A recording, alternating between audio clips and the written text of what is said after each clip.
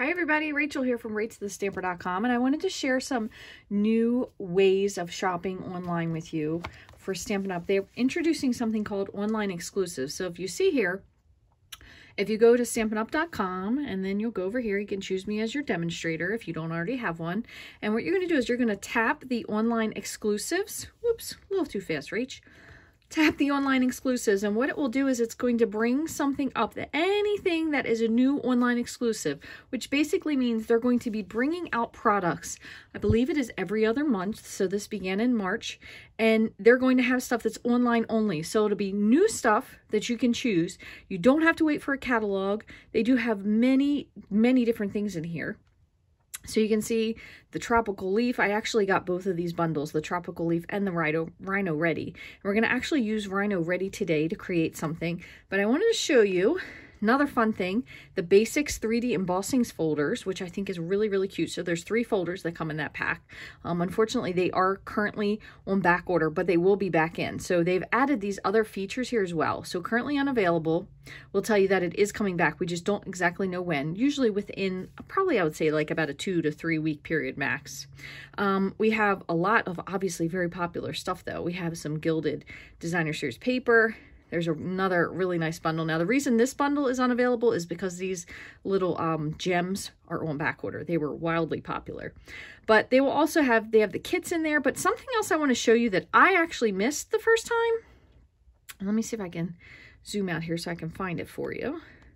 But they actually brought back, and you can see, I'm hoping paid attention to this, they brought back the 2-inch and the 1 3/4 inch circle punch. So these will be online exclusives. So there may be things that you'll see the catalog and you might think, well, where did anybody get that from? So it's always a great idea to check on here.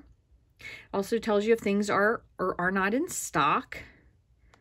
And they're also really upping their game with the kits. There's all-inclusive kits, there's stamping kits, there's kits that just have, for card kit, there's a, what do I want to use? Like a board, bulletin board kind of a kit. They have lots of different stuff.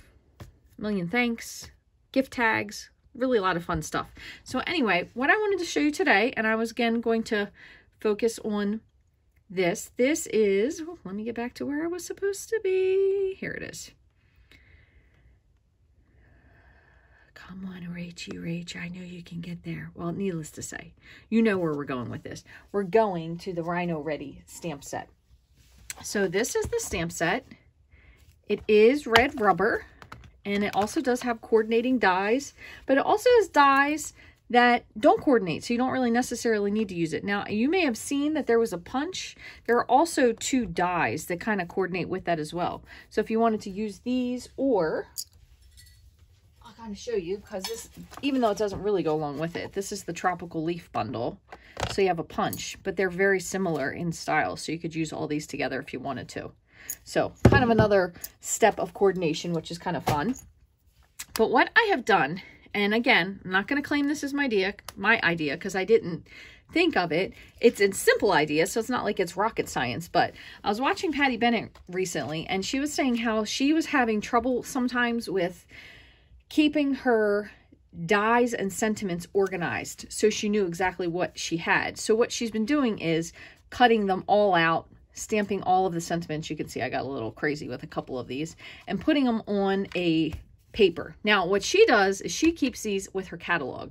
Since this one doesn't necessarily have a catalog page with it because it's an online exclusive, what I would probably plan to do is just keep this in my file folder sticking out from, that way I have my Rhino Ready stamps or stamps and dies there. But what I did is, and I did this after the fact, so please don't judge my offset stamping here, but this one I actually was able to line up, but what I did is I stamped these after I die cut them. So these parts here you could use as brush, or you could layer them together as trees. So you have your really thin tree trunks. These are typical trees that, you know, that you'll see in, I guess, what would you even call that? On safari in Africa? I don't know. I haven't been to Africa, and I'm not very well versed on cultural knowledge. So please excuse my stupidity. But anyway, you could put these together to make a tree, flip them upside down. I've seen lots of people do different stuff with this. And then you could also use some of these independently. So if you didn't really want to stamp the brush, you could just die cut this because it will give you like a grass look. So you could do these as having the bundle or just using the stamps or just using the dies. Kind of just depends on what it is that you want to do. So what I thought we could do today, I just recently thought of this idea. I was thinking, you know, when you want to create, maybe you want to create a sunset background, for example. And I'm not usually one who does like a slimline card because I typically like my cards to be full length, but I just happened to pull out this piece. I'm not sure what it measures. I feel like it's, yeah, 3.5. So what I'm going to do is I'm going to do this. I'm going to go with 5.5 because I feel like I can trim it. So I have a piece that is 3.5 by 5.5. And as a matter of fact, I wonder if this will work because I just made some cards with these. This might just need to be trimmed down a little bit. I think I'm going to use this. So this is the craft. These are this is a set of things that is available in the annual catalog. It actually comes with a box, but it's 20 craft note cards and 20 craft envelopes. So since I have this, this will make it easier. I'm going to use this. That was just totally on the fly. So what I'm going to do is put this on the side because we don't need it yet. I'm going to take this piece of Daffodil Delight. I'm going to grab myself a little scrap. And then I'm going to grab a blender brush. And I think I'm going to use some mango and pumpkin. I'm going to say maybe we could use a little bit of Cajun Craze, but I'm not really sure if we're going to need it or not yet. So, you know what? Actually, instead of Cajun Craze, I think I'm going to go with Poppy. Just for a little bit of a red color. So I'm going to begin with just the mango. I don't really know how many of these I'm going to use, so we'll just see where it goes from there. So I'm going to open up the mango. And this is more of a red, so I'm just going to grab an orange. That way if I need to use it. Grab the mango. I'm going to grab some color on my blending brush. And what I'm trying to do is just kind of create like a sunset look. So I'm just going to start off the paper.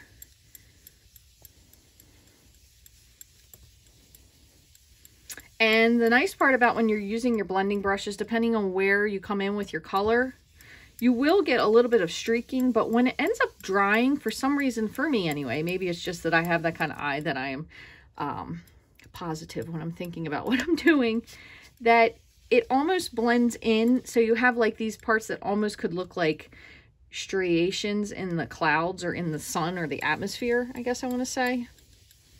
So I have that for the top.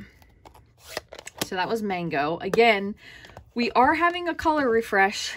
We as demonstrators have absolutely no idea, I'm going to move to pumpkin pie, what colors will or won't be retiring. So if you have a color that you love, I would highly suggest you at least, at minimum, there's a dog hair, get the ink refill for it. Get yourself a pack of paper, or if you have a DSP or some sort of an embellishment that you really just absolutely love, definitely try to get your hands on something.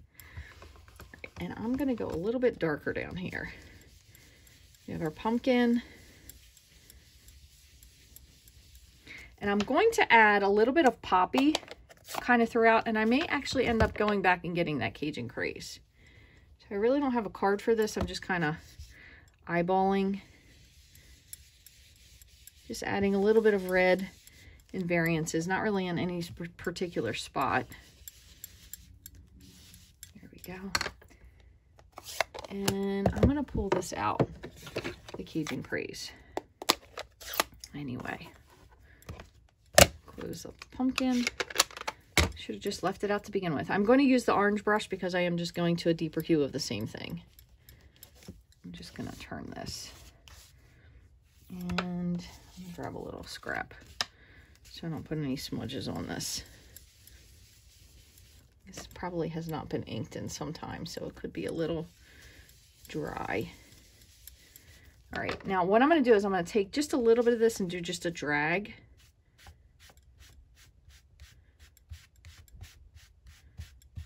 And just a little bit of an overblend. Now you can see, depending on what kind of a look you want, if you're blending and you're blending really lightly, you can hold at the end of the brush here. If you really want to apply a lot more color, you can move closer. And if you're really trying to push something in. It just really depends on the style of what you want to do with your card. All right, so I feel like that is pretty good there at the bottom. And we're going to add in a little bit of, I think we're going to kind of go for maybe a silhouette-y kind of a look. So we're at the end of the day. We have like that red. And remember, this was on yellow. So it definitely has hints of yellow back there still, but it's definitely more of a sunset-esque card. So we're probably going to end up having to trim some of this off one way or the other. I'm thinking I'm going to take a little bit more off the bottom, but just kind of looking at it for now. I'm going to grab my grass, and I'm going to grab, this is one of my favorite inks. It is going to take a little bit to dry. That's why I'm stamping this first. I'm going to grab VersaFine. It's a black pigment ink. This is not a Stampin' Up ink, but it's probably one of my favorite inks because it is really great for details. Just want to make sure if I'm filling, I kind of fill that I'm getting at least to the bottom here. So this part you can see I missed just a little bit, but again, remember I said I was going to trim that off, so it may be okay. There we go. I think that looks pretty good. I'm going to bring just one more over there. We're going to maybe do a little die cutting and then put our rhino in there as well. And I'm trying to think if I think I might just die cut that out with black just to kind of stick with the same theme. So I'm going to let this dry. Move this off to the side. I'm going to set this here, and then I'm going to just pick a few images. So I'm going to do the larger tree. I'm going to do these two pieces here. So the two tree things. And what I think I'm going to do is die cut them black and then kind of piece them together. And then I'm going to piece this trunk underneath of it. But I'm definitely going to put adhesive sheet on this because this is really, really thin pieces here. And then the only other thing I'm going to do, I think I'm going to do the rhino. And I feel like what I might do with him is stamp him and then color him with my Stampin' Blends. So I'm going to grab the Memento Tuxedo Black ink. That way I can use my blends. I'm going to stamp him so he has time to dry. I do need to die cut him, but I'll die cut the rest of the stuff. Let's see. Fit? Nah, he's not going to fit on there. Let me just grab another little scrappy piece. Do I have any scraps? I have no white scraps here. Wow. Well, I guess that's kind of good. Got my adhesive sheet. And just had a piece. Here we go. This should be good enough for him. Okay, so he needs to be die cut. And then what I'm going to do, I have just some black cardstock here. I don't really think I need a lot, but I'm going to show you what to do in case you've never used this before. You're going to take, it really doesn't have to be a lot, but here is our adhesive sheet.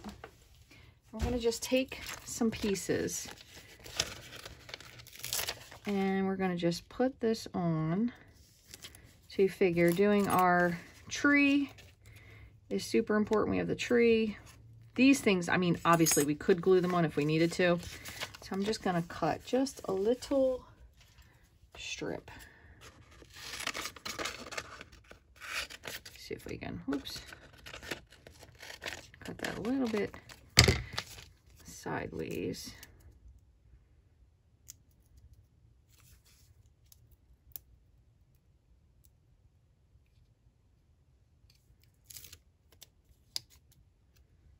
And just kind of piece this on a little bit.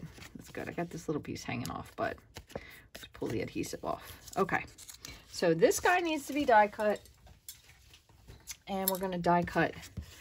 So I'm just going to try to remember that most of our stuff is up here at the top. 1, 2. See if we can fit that in. It's probably pretty good because I feel like the piece that doesn't have it yet is over here. So we're good. So I'm going to put this in and I'm going to die cut this little guy. Okay.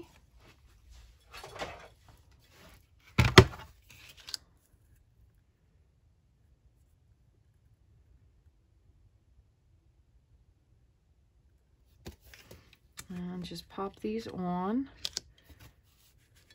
kind of the best I can. And then I'm going to just run this whole thing through my Big Shot.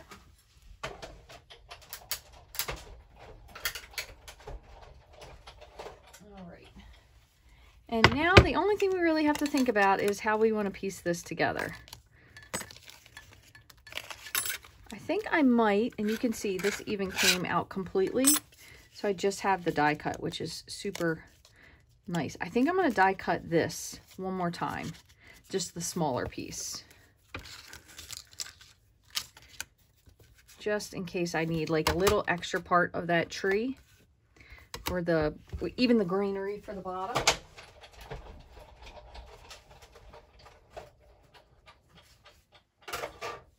Okay, there we go. And then I just need my poker just to get this out. Okay. There we go. So the only thing we're going to do is just put these couple pieces together. Oops, let me just put these over here so I don't lose anything because these are a little bit smaller of dies. Okay. And I have this part here. So I'm just going to kind of eyeball this. So if I have, oops, if I have my Rhino here, as for example, remember, we are going to need to put a little bit of ground shading under him just for the heck of it.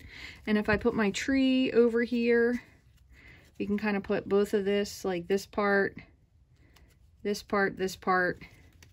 We can even add like a little grassy part in front of him if we wanted to, which actually might work out kind of well. So what I'm going to do is I'm going to take the tree, and I did not get the whole part of the top of the tree, but since we have the canopy of the branches, I think we should be able to cover it up okay.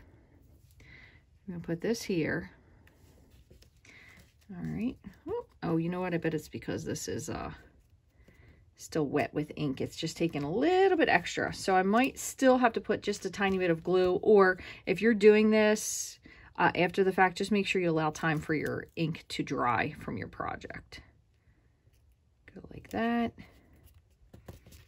And it does even have these little kind of gaps in here, so it really gives you a more authentic look to your tree. Kind of gap it up like that a little bit. Just going to give that a good press. Okay, so we're going to do our Rhino, I will say fairly, I don't want to say quickly because I don't mean that at all, but we're not going to do him super fancy. I'm going to use a little bit of Pool Party just to accent the whiteness of his horn. That's about it, just for that. And then I'm going to go with, I think, some light smoky slate and then some light and dark gray granite. So I'm just going to pick a spot, add a little bit. I'm kind of adding to the dark spots first because I know that these little lines here are just kind of indicating a little bit darker of a part where the shadowing would be. So I'm just doing that. Just the lines where anything would add shadow or touching, shading, that kind of thing. I'm going to go back in, I believe this is the dark gray granite, and just kind of reinforce what I just did there and the bottom of his feet, belly. And then what we can do is we'll go back in and we'll just blend this out with a lighter color. So it kind of looks a little bit more, I don't want to say visually interesting, but you want to make it look almost, if you are practicing your coloring and you're doing a really great job at it, it almost will make this look 3D realistic, if that makes sense. So I'm just light gray granite now, just for the rest of the body. I'm probably going to bring in my dark, I don't know if I went with, if I said slate or granite, but the dark of the color that's missing for the toenails and then right around the horn here.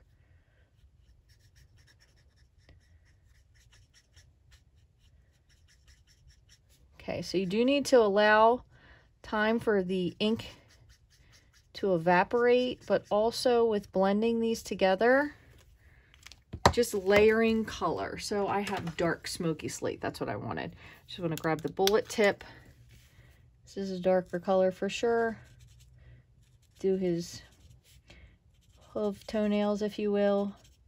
And I'm just going to add a little bit more shading here.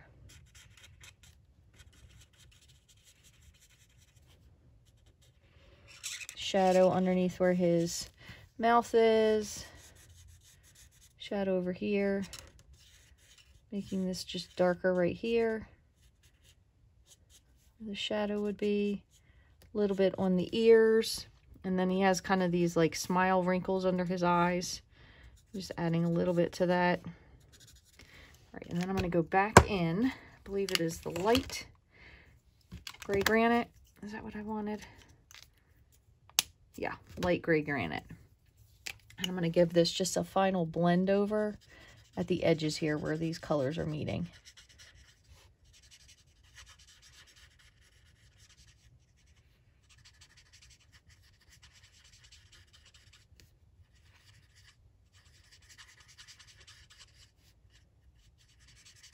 Okay, so I think that's pretty good. Granted, I don't want to get too carried away with it, but once he dries out a little bit, I just want to blend this one spot a little because I have a little bit of a...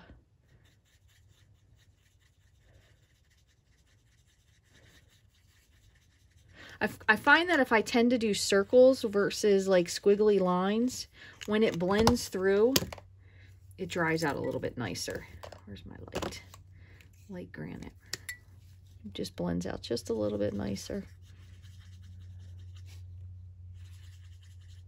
That's good. I don't want to overdo it. All right, so here is our rhino. We're going to put him here. And then, as I said, I had that other, yeah, I definitely need to put a little bit of glue. I had that other little black piece. And put this kind of like the brush of where he's standing. We could even put him so he's standing kind of in, like he's walking through a little bit of a mud puddle. How about that? And then we're going to just trim this off a little bit. So I want to just I want to do just a little bit of doctoring here because since this is damp still from the ink, I just want to put a little bit of, actually, you know what? I'm going to have to pop this because I feel like most of it's stuck. It's definitely sticky, but because the ink is still wet on that, I don't want it to fall off. So unfortunately my use of adhesive sheet didn't really work because I did a lot of ink blending on here and it's still a little damp. So if you're going to do this, just make sure you wait. Give yourself a little time to wait. Now, one other thing I'm going to do, just because you can't just have this little tree here floating with nothing, is I'm going to do my light basic black Stampin' Blend, and I just want to put just a little bit of a shadow. Not anything crazy. I'm not trying to do any, but just so it's not just floating there in space. If that makes sense. Okay? So just a little bit, because there's not going to be that much of a shadow at night, but just for something. And then, see, it's going to cover him up, so it doesn't even matter. Didn't even matter. Let me bring a little something over here, just so there's a little bit of ground.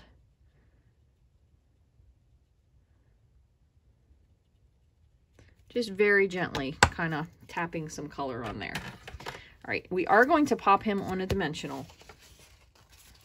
And I'm just going to put a couple on the back. One more should be good. And I'm going to put him into the puddle. I'm going to put the puddle down before I put him down. And then we're just going to trim off just the bottom of that card there. And again, I only had adhesive strip on half of this, so I'm gluing anyway. Just going to put a little bit all over. Okay, we're going to just decide kind of where we wanted our puddle he was standing in, or whatever, a pile of dirt, moss, whatever it is you want to call it. Okay. There we go. All right, so we have all of that put together. The only thing we're going to have to do now is we definitely do need to trim, because this is, again, a note card, so I believe it is 5 inches. So it kind of depends. Do we want to have a border around it, or we just want it to be solid?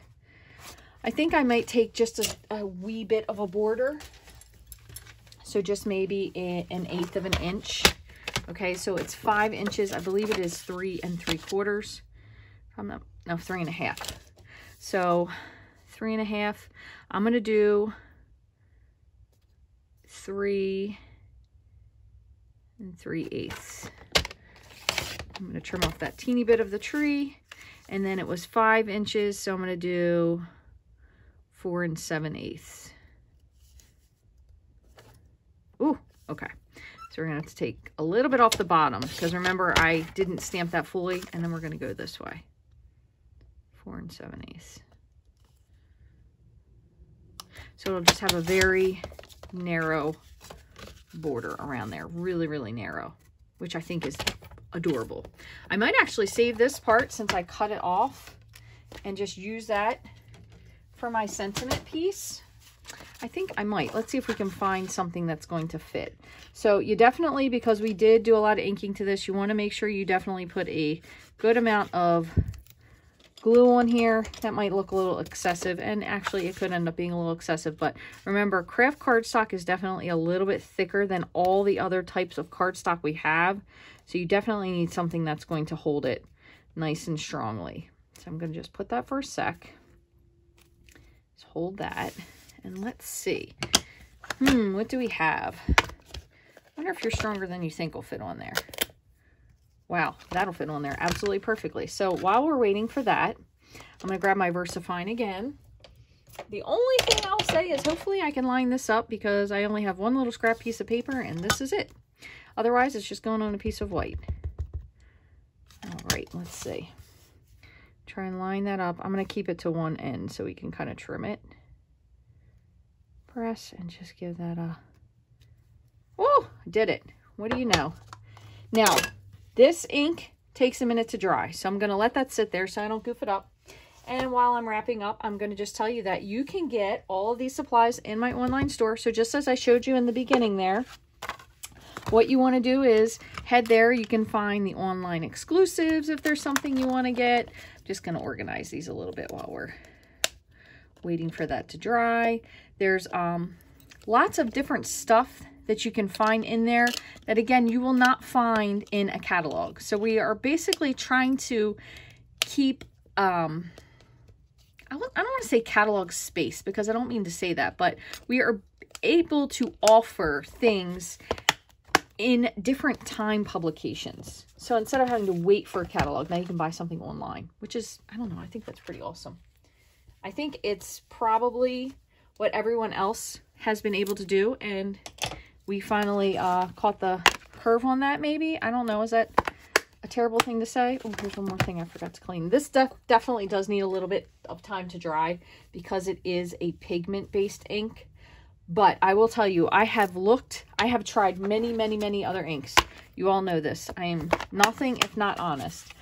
I also, for a little while, gave Gina K's amalgam ink, but I just don't find that anything gives as nice of detail when you're stamping sentiments or detailed images as VersaFine. It's really, really nice. It's the same people that make Memento and Stays On. So same company, we just don't happen to carry it. So what I'm going to do is, I think I'm going to put this here. I'm definitely going to put this up on some dimensionals. And I think I'm going to leave it large. And you can see we went back to that Daffodil Delight, which I think was a really nice starter color, also because it was able to give us a kind of a yellow base for what we were working on. I think that's probably enough. You can even see just there, and I don't know if you can or not, but that ink still smudged there just with flipping that over. So definitely is a little bit of time commitment to dry this, so make sure you remember that part. I think I'm going to do just a little something. Just a little sideways something here. Right on there. You know what I think I could use is some kind of a little piece of a ribbon, but I don't know if we have anything that would be accenty enough. Let me take a look while I'm over here. I feel like a couple of these that I would like to use are probably potentially retired. I know we had that ribbon. Oh, maybe this would work. This is, I'm pretty sure this is a current ribbon. Isn't that sad? I don't even know what is or isn't. The white frayed ribbon. Just need like a little bit of an offset. I think I'm going to use a little bit of this. Doesn't even need to be all that much. Let me just make sure it lines up, go right here. And with this ribbon, I actually have done this before where I've cut it in half. So I don't know how that's going to work, but I'm going to give it a shot. And then I've saved the other half for something different. But we've done this before with stuff in Card Club as well. And it does fray a little bit, which is kind of nice though, because it gives like a little bit of visual interest to it. But if you don't like that kind of thing on your card, you might want to leave it whole. All right, so we have that. So what I'm going to do is I'm going to lay this down. Then we're going to put this on top of it. So I'm actually going to give this will give this another minute. I'm going to just put a bead of glue here. Give that a press. Make sure it stays. And then I'm going to pop all of the backs off of these mini dimensionals. This one doesn't want to stay. Doesn't like the other one. And this, these crumb cake note cards and envelopes, they come 20 to a pack, in case I didn't mention that. 20 cards, 20 envelopes. So this would be really nice. You could make a bunch of these and give these to someone in like a little card pack gift. So definitely doesn't need to be just for you, but all right. And I'm going to crease this one more time because I don't know if I did that when we first started or not. And there you have it. And then you have a little built-in envelope. You could add a little bit of DSP to that, and I'll show you what I mean. So I have a lot of that Dandy Designs DSP. This was the freebie when we had Celebration. And I have this piece here, and I think it's going to look just fabulous. So what I'm going to do is just cut off a little 2" by 5 1/4" inch piece. And if you don't like the plaid side, you could always go with the other side. I don't know what it looks like. Let's take a peek. Doesn't really go. I'm going to do the plaid because I love plaid. One other thing though I would definitely say, so I've done this prior with liquid glue. I'm going to try it with Stampin' Seal Plus just to see. But you want to make sure you get all the way to the edge because you don't want your piece flapping up. That would be my only thing. And then my only other thing is sometimes when you use liquid glue, you kind of have a little bit more maneuverability. So I'm just going to put just a teeny bit in case I were to stick it in the wrong place so I can kind of pick it up still. It's a nice part about liquid glue. Just kind of butt that up. Press. Like so. Grab my scissors and then just trim off the excess. Just like so. I don't know if you could hear that or not, but apparently this card is completely boring the dog. And I guess I'm keeping him up during his napping because he's yawning. So then you have a nice little extra added something to your card. So super, super, super cute. If you haven't thought of doing this yet with your dies and stamps, I have thought of it before, I will say that, but I'm just not great sometimes at executing my plans. So if you've thought about this, doing this with all your die cuts, because I have done it before, but I've never glued them to something. So I think that's really helpful. That way you see what you have. Maybe if you wanted to find out, this is another really good reason. I'm going to share this with you really quickly, but maybe if you wanted to find out, you know, you were going to add something, I'm just going to pick something randomly out of here. You were going to add something to your sentiment, right? And you were like, what would that look like with this? Oh, fit in there just perfectly. And I mean, honestly, this does look like a mud puddle, so you could make a little mud puddle for your Rhino to run through, but this would be perfect for that. So it's kind of nice because you can pull your dies out to see if they fit, if you wanted to do like stitch rectangles or maybe some of your dies that come along with some of the shapes. Of course, I can't pull any of those out right now. I have every single other thing out except for that. Here's another one. If you wanted to see if this was going to fit in here, you're like, oh, that's a little tight. but that would fit, but you could trim it down. So it's also a great tool if you wanted to see if you could die cut something. So I hope that you have found this useful. I would love, if you haven't already, to give me a comment here, like, subscribe, follow, share with your friends, all that good stuff. Basically just helps me to be seen more so I can provide you with some more stuff. So if you have done this idea, this was, again, not my idea. Patty shared this. I thought it was a great idea, though, so much so that I needed to share it. But if you haven't checked out Patty, she's pattystamps.com, Patty Bennett. She really has a lot of super great ideas. Very easy to listen to, has a fabulous laugh. So if you haven't followed her, go over and see what she's doing as well. She always makes some really cool stuff. But I hope that you enjoyed this card that we created today. This is definitely an original because I just thought of this as we went, which, you know, that's what I like to do, but I just haven't done it in quite some time. So thank you guys so much for stopping in today. I hope you have a wonderful rest of your day. Thanks for watching.